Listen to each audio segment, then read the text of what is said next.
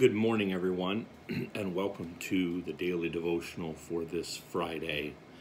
I want to speak to you this morning just a little bit about the person of Jesus Christ and who he said he was compared to how people view him. My favorite show to watch on TV is NCIS. I love the show. I went all the way back to the beginning on Netflix, and I'm watching it through again. And in season 7, there is a show about a young man who was in the military, and he decided to convert to Islam and become a Muslim. And his father was a Christian preacher. And the writers of NCIS did everything they could do to paint the person from Islam and the religion of Islam in a positive light and to paint Christianity in a negative light. But that's neither here nor there. That's an opinion of the writers. But there was one line in the show that really just stuck with me and something I wanted to talk about this morning. The Christian father said, "If I'm responsible for my son's death, then may God forgive me and his God too." And Mark Harmon, the lead character on NCIS, said, "They're one and the same." And that is a hugely dangerous message and could not be further from the truth. Here's the truth this morning. Now, don't get me wrong, regardless of who you choose to believe, if you believe Islam is the correct religion, or you believe Buddhism is the correct religion, or you believe Christianity is the correct religion, although I believe Christianity is absolutely the correct religion, that's not the point I'm trying to make this morning.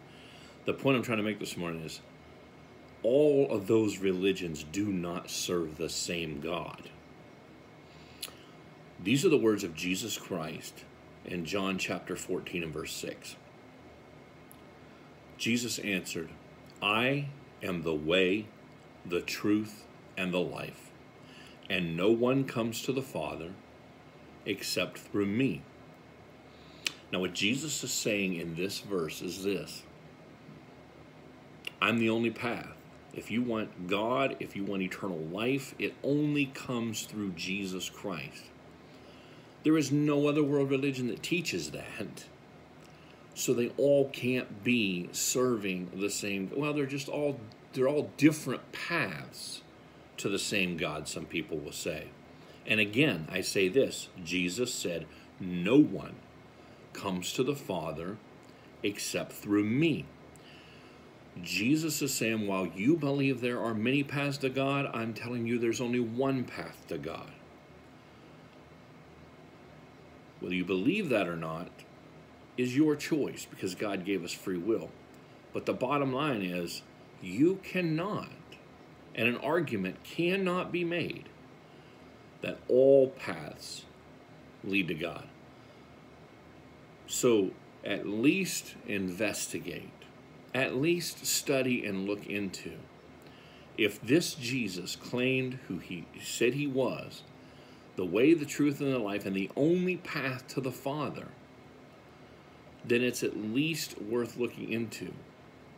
And if Jesus Christ rose from the dead, as the Bible says he did, then that would validate his claims that he's the only path to the Father. Something to think about this Friday.